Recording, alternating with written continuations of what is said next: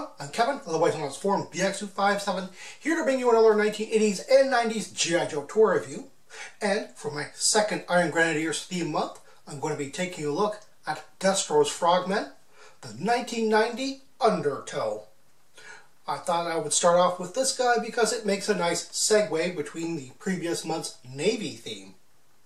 Now, the Undertow doesn't make any comic book appearances in the old Marvel comic run, but he makes his first animated appearance in the animated G.I. Joe episode, Revenge of the Pharaohs. If you're wondering what an undertow is, I'm a little bit confused myself. I think it's a type of current that washes up on the shore or something.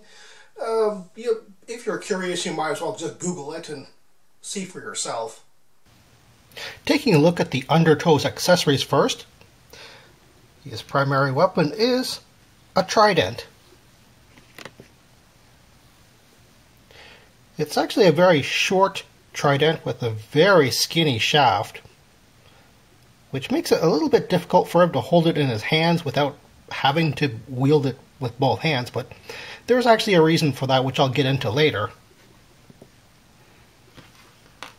Next, he comes with a mask.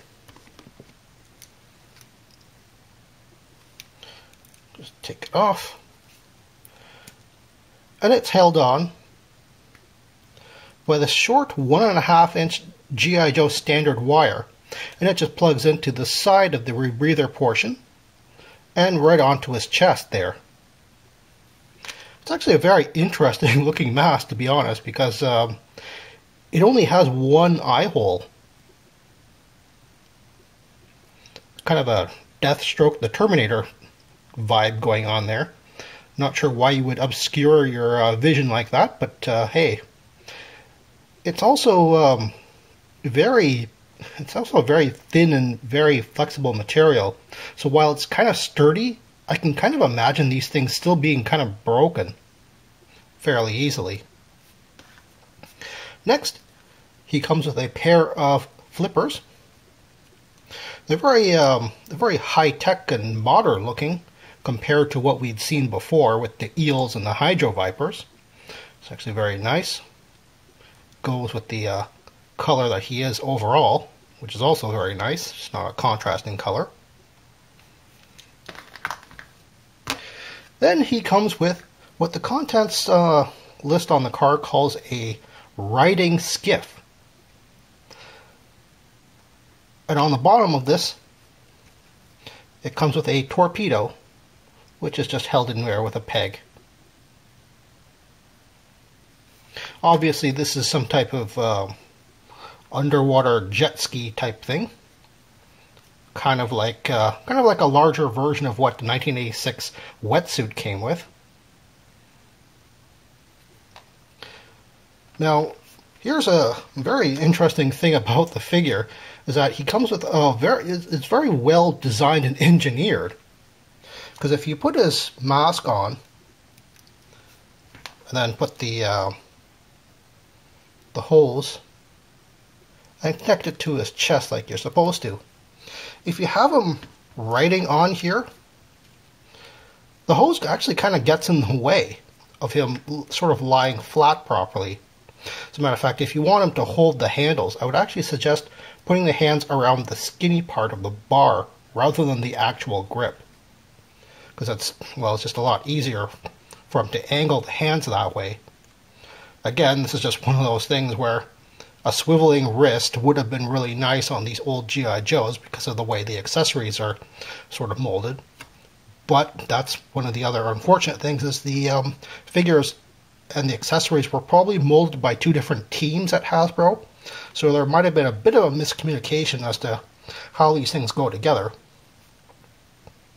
But one good communication thing is you can actually unhook it from his chest and hook it on to the riding skiff itself.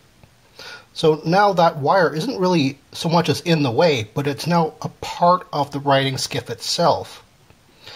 And another thing, going back to the trident, if he's holding the riding skiff with both hands, where exactly does the trident go? Well, it doesn't say anything like this on the content of the card. It really would have been nice if there was instructions on here, but there isn't. You have to go by the artwork and see how this trident is actually just kind of sticking out of its back. In fact, his back has a very deep spinal ridge. So much so that it actually kind of opens up a hole between the torso portion and the waist piece. This is the one time which Hasbro actually took advantage of the sort of bad placement of how the hip and the torso meet. So you just use that portion, put it in there, and that's the storage. That's really neat. Again, this is something that a lot of collectors actually discovered well after the fact. And it would have been really cool if they had actually put instructions in there, but nope. You have to discover all this stuff for yourself. Well, last but not least, not really one of its accessories. I generally don't consider these animal friends to be accessories, but he comes with a barracuda. A very somewhat pliable fish here. Barracudas are known to be very large, very fast, and very aggressive fish with very sharp teeth.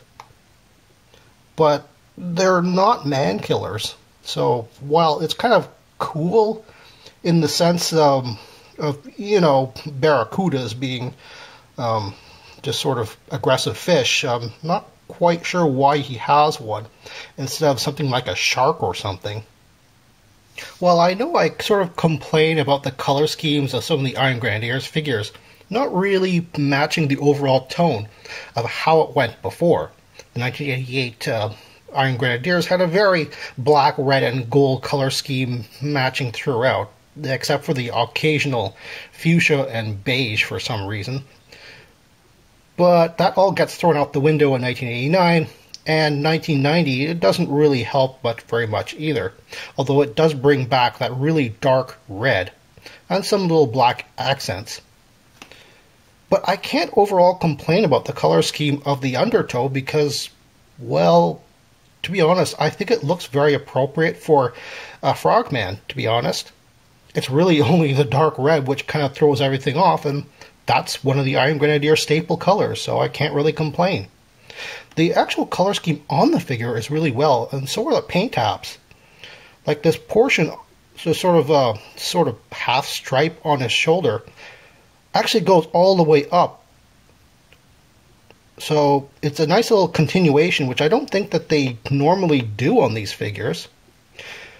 Just like the inside of his collar is picked out in black. That's another thing that I don't think Hasbro generally does. They usually cheap out on that sort of additional paint app.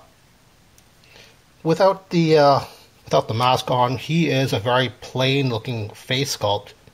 But then he is a generic figure after all, so that's okay too. The Undertow is the first and only Iron Grenadier Frogman, or Navy figure in general, in the Iron Grenadiers line. And I think he does a really good job of it, so, well, I don't think he really needed an update. But at least to compare him to similar figures, we have the 1985 Cobra Eels, which shares the overall gray wetsuit paint scheme, though, with a little pop of red. That's very interesting that they went and copied that. What's even more interesting is that, well, we have the 1988 Hydro Viper, who is very monstrous, very sort of organic in design. So we have kind of things going a bit forward and then backwards as far as the villainous frogmen go. One interesting thing I do want to note is that for a primary weapon, the Undertow only has this trident. Now, I can just assume that this, fires off like electricity or something like that, like a stun baton or something like that. But it's not explicitly stated that in the on the file card or on the card listing. I don't think they even use these things in the cartoon, as far as I remember. Interestingly enough, you would think that the Hydro Viper, with all his demonic appearance, would have come with this staff, this trident, almost pitchfork-like trident actually. But he comes with this rather normal-looking harpoon gun. Should have really have switched that around. So who would the Undertow's primary rival from the G.I. Joe team be? Well, in the same year that he was released, we also have two G.I. Joe Navy servicemen. One of them being the 1990 Rampart, who is an air defense artilleryman, so I don't think that would be a proper matchup. But then, neither is the 1990 Topside.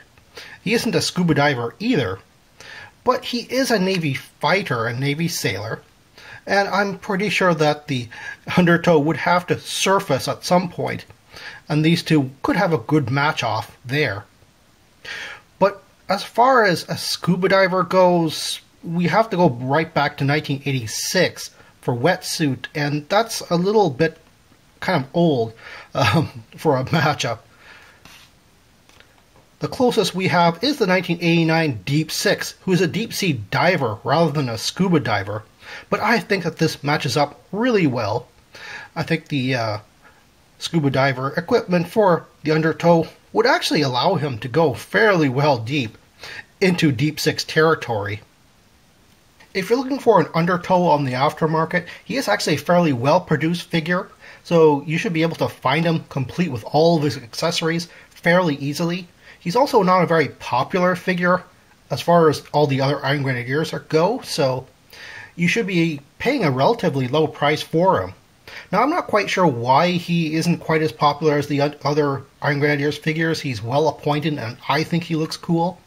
But there are no other Navy or aquatic Iron Grenadier figures for him to go with, and certainly no vehicles for him to tag along on, so I guess he's just kind of that one-off figure that if you don't have him in your Iron Grenadiers collection, you're sort of not missing him either. Of course, the other main thing is that the mask is often missing with this figure, so that's really the primary thing that you really ought to look for if you're trying to find one complete on the aftermarket.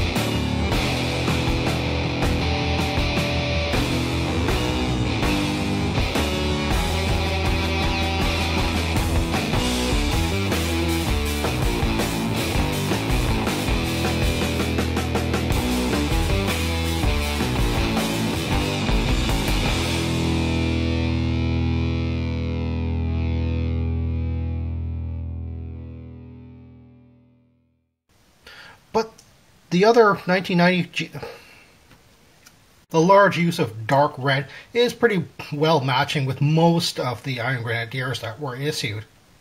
Well, of course, the odd man out being the Annihilator, but we'll get to him in another review. I'm not sure if it gets broken or what, but I often find this figure... Well, that's all the time I have right now. Please check out my Facebook page for more information and behind-the-scenes photos for these reviews. Thank you for watching this video, and stay tuned for next time to see another 1980s G.I. Joe toy review. See you then!